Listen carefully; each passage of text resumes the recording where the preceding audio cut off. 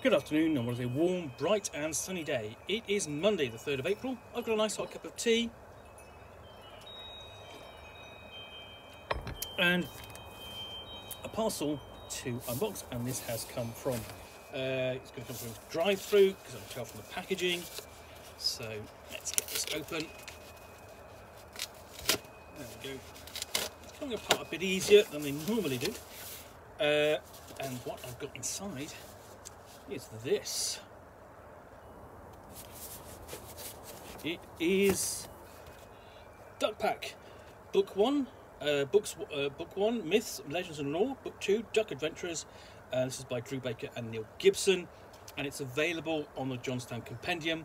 It's for the world of Glorantha and for RuneQuest role-playing in Glorantha. So, the antelope lancers are gone, sir, and the Bell Temple cavalry is in tatters. It was the ducks, sir, feathery little bastards hiding in the water and reeds, slitting the mounts' bellies as they rode past. I thought General Fazir had done away with them all, but it looks like Starborough managed to get some of the cowardly freaks to fight. The Charan Hero Cavalry will finish the job through, though, sir, and the island will be ours. Duckpac is a series of 4 publications by Legion Games focusing on one of Dragon Pass's most iconic races, the ducks. And the thing is with the ducks, is you kind of think, Howard the Duck? Yeah, maybe not. And you kind of go, ducks? Role-playing ducks? Really? And Glorantha and RuneQuest always had the thing, that's that silly game with ducks. And this is a book designed to dispel that myth.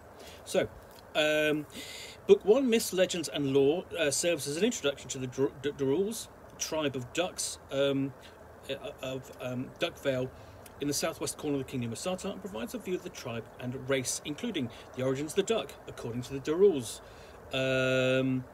Information on the Durulz culture, society, family life and traditions, notes on the infamous duck hunts of the lunar occupation of Sartar, a gazetteer of Duckvale and its surroundings, illustrated throughout with new artworks, especially commissioned for the series. Book 2, Duck Adventurers, provides an in-depth guide to creating your duck adventure with a family origin in the home of Duckvale. Contents are fully RuneQuest role-playing Glorantha compatible adventure creation process. Family history with duck-specific events, tailored causes of death, heirlooms and boons tables for duck adventurers, the duck hunts from a duck's point of view, occupation descriptions and implications for duck adventurers, considerations for playing a duck adventurer, Redfather's safe a complete Durulz community and starting point for duck adventurers, Deerfield NPCs and voices. And essentially by voices we mean the opinions of individuals within the setting. Curious items and artifacts of the Durulz, fully generated, ready to go duck adventurers. You can dive right in. Upland Marshes, player maps, handout. Okay, so originally available just as PDFs. This is available as essentially basically 4 PDFs. For the complete series.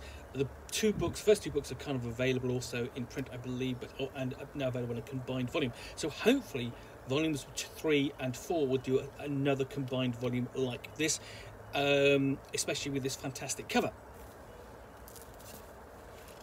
And I have to say, Drew Baker and Neil Gibson sent this for me, essentially for gratis. And even said you don't have to review it, but of course I will. So thank you very much to them for that. It's very generous of them. And it's got a bit of a stiff hardback here, but it's fine. Contents page, basic copyright and knowledge and so on credits. There we have the contents page, and more of the artwork. And this is not, but Legion's Games is also responsible for the Brew book, Legion, which is particularly unpleasant. So, an introduction from both authors, there and there, discussing, their relationship and their thoughts on the idea of duck adventurers. We've got a full list of publication references, and the thing is with the content from the Jonstown Compendium is it falls under your Glorantha may vary. So it's not official, but it does draw upon previously official sources. In this case, so it's adjacent to what is canon, if you see what I mean. It's not exactly canon, but it's compatible with it. So, and it does say your Glorantha may vary. And essentially we have get into character generation for your ducks, and a timeline of duck history in Dragon Pass.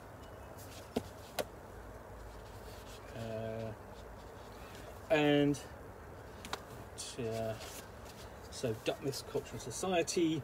You begin to delve into essentially the background, the origins, how they came to be, and this is from a duck point of view, and how the Durulz got their name.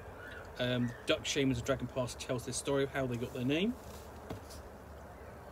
And this is perfectly in keeping with RuneQuest and Glorantha, where you have, you know, stories being told, myths being told, and you know, lamentations of the Durulz and how they came to be. A society, okay, and where they reside in relation to the major tribes of the Sartar. So it's the upland marshes there.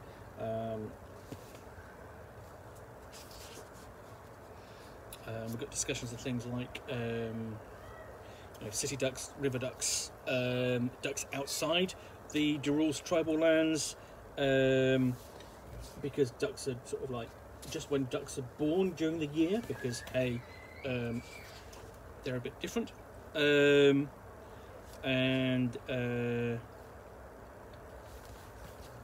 growing up as a duck. Stunning relationships with the other nearby human cities and locations. We've got suggestions of sort of like the cults that ducks can join, and more. What happens when you visit ducks, including this poor individual who's had his beak hacked away. So stealing from his nest brothers had dire consequences for that poor duck. So the artwork in here is excellent. Duck anatomy, including some really, you know, anatomical parts. We have a duck infantry. Oh, that's an infantry duck, because they're not an infantryman. Psychology, hygiene, food production, you know, really delving into sort of like duck life. And this absolutely fantastically brilliant Vitruvian duck.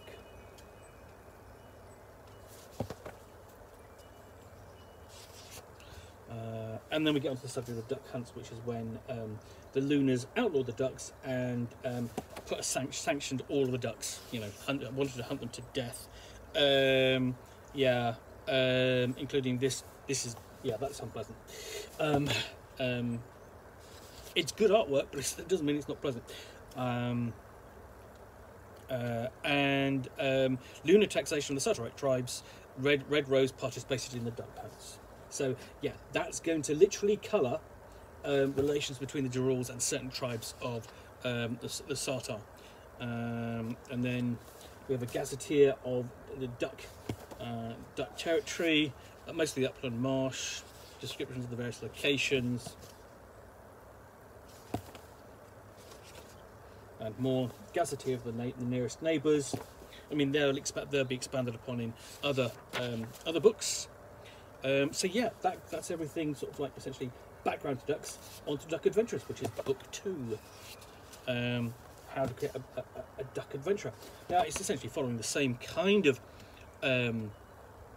format as in RuneQuest Roleplaying Glorantha. You are, you know, choosing a homeland, creating a family history, deciding an occupation, building a character up step by step, rolling for family events, including, you know, what happened during the duck hunt period, because of course your character survived, but members of your family didn't.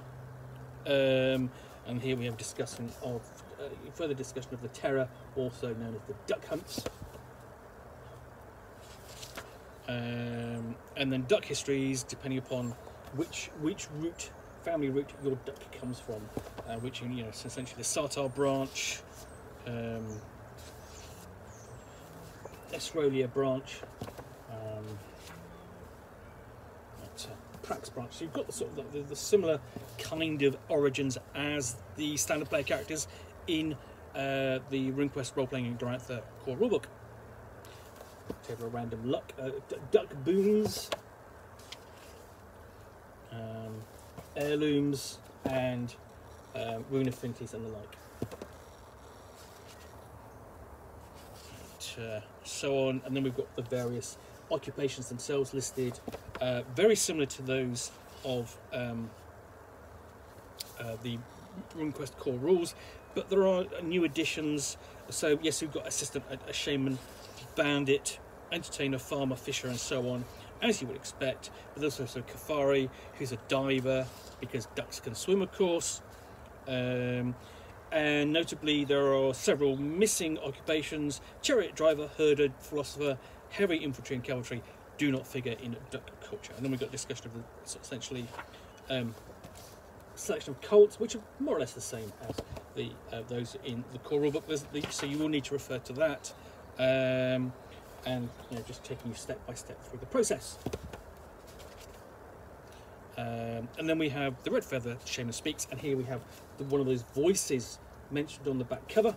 Essentially, here's an in-game point of view to give how the character kind of feels, and that's quite detailed. So that's a couple of pages long. You've got an illustration of him there as well, and the similar one for the leader, the safe leader, i.e.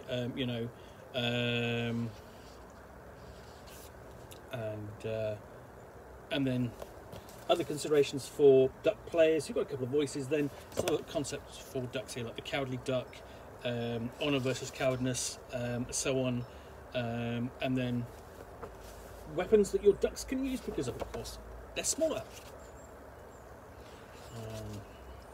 There we go, and a size table for your duck weapons. The nice illustration there of underwater duck combat, magic underwater, artifacts and magical items, and then we've got a discussion of Red Feather Safe, which is the starting point for a campaign, or set point of sanctuary for your ducks, because it's not common. There are several scenarios set on in the upland marsh on the compendium, which you can take and use, and probably in combination with this book. So we've got an overview of Red Feather Safe, personalities,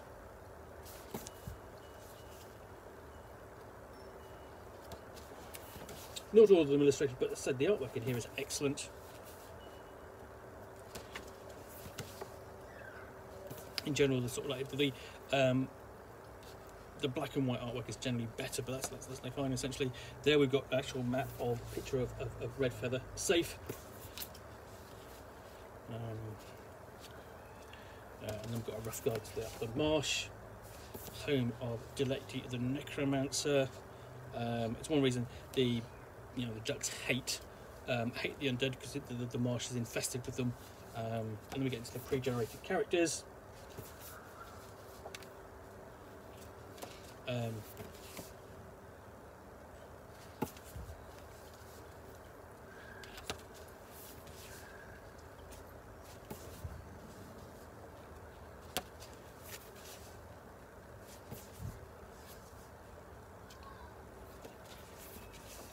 These are really nice artwork, and basically you can take these and start gaming with them. And of course, at the end, advert for the full Duckpac, Book 3, Red Feather, Dreamer, a solo quest, Book 4, the Quack for Terror and other stories, and also other books available from the team. And on the compendium. So yeah, that is Duckpac, books 1 and 2. Absolutely optional, of course, because you don't have to have ducks in your RuneQuest game, but if you want ducks in your RuneQuest, a great resource. Anyway, hope you've enjoyed this unboxing the Nook. If you have, please do click on the like button down below, And if you've got any comments or feedback, I do appreciate you taking the time to post those. And lastly, if you want to be alerted to get more unboxings of Nook, where you'll see me out here with a package containing a book or game, which I will talk about to the best extent of my knowledge, all of course accompanied by a nice hot cup of tea, then please do hit the subscribe button down below. In the meantime, I want to thank both Drew and Neil for sending me a copy of the book, and you again for watching. I'll be back again soon with another unboxing of Nook. Bye for now.